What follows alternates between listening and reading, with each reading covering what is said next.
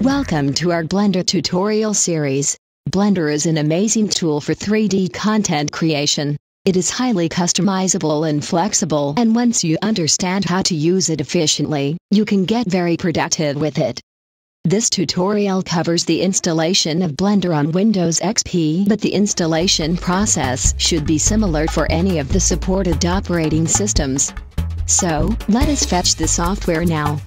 You find that download link to the newest Blender version directly on the Blender main page.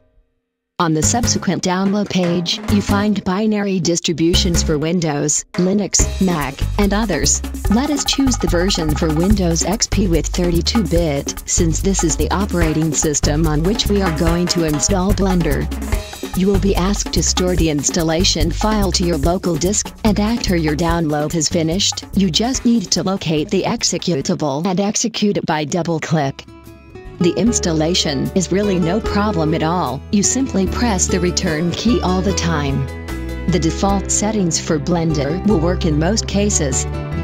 But here I will install Blender at my personal file space instead of the default location. You can use any location you want. You only need to take care that you got about 40 megabytes of space on your hard disk. After you have specified your destination directory, the installer will ask you where you want to place your user data files. You have 3 different options. I will select the second option. Now Blender places all user data directly into the installation directory. But caution here, you may lose parts of your personal data when you decide to upgrade or reinstall Blender.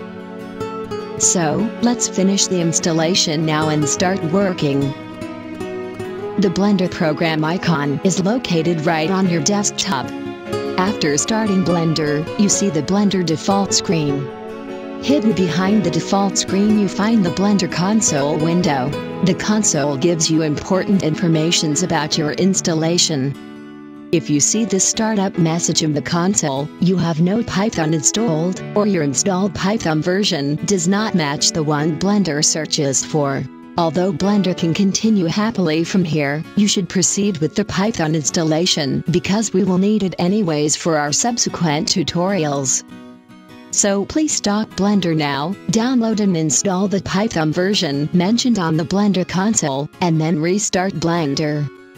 If you already have installed the correct Python version, Blender will display this message on StartUp. Now the full power of Python is available to Blender and can be used by add-on scripts, and you are prepared to proceed to the next tutorial. After installing Blender, you can immediately jumpstart into your Blender artwork creation. But before you start, I recommend you take a look into the basic customization tutorial. There I show you how to configure your personal scripts folder for Blender add-on scripts. Enjoy Blender and see you later!